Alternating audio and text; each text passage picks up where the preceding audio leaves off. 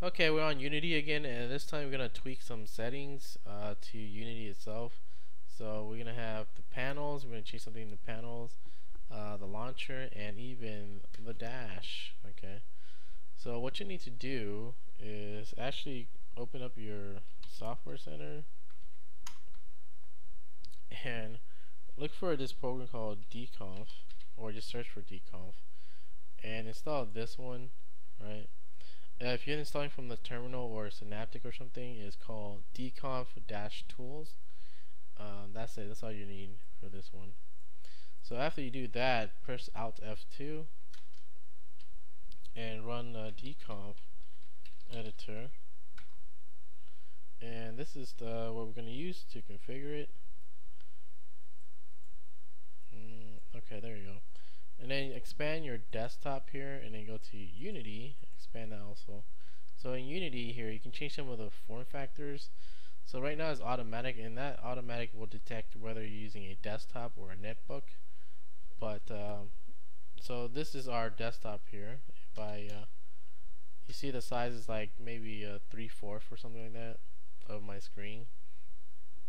If you wanted to like have the netbook interface where it has the full screen, you go to netbook, right? And now when we open our dash, it fills up the whole screen. That's all it does. This other one, it was just expanded or not expanded.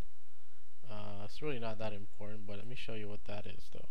So if you do the dash, let me change it back to automatic, right? If you do the dash here, this is expanded and this is not expanded. That's basically what it is there, right? The other thing you can do is in the devices, you see that it says devices option here, and it says only mounted drives.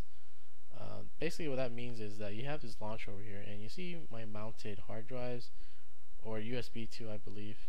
Okay, if you don't want this to show up, all you gotta do is just change to never, and then it's gone like that.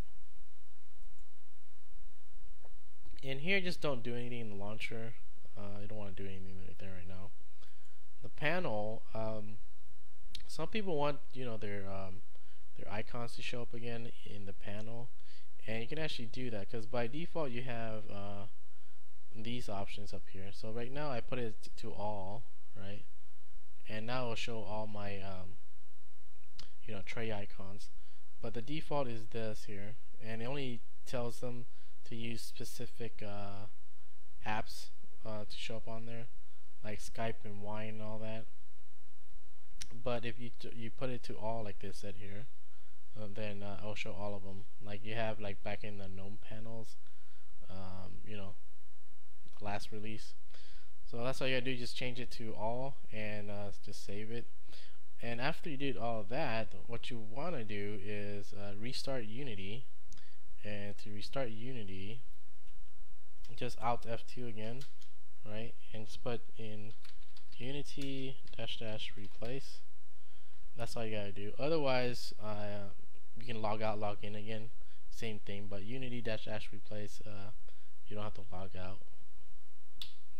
That's it for this one. If you want to configure or tweak your Unity stuff, there you go.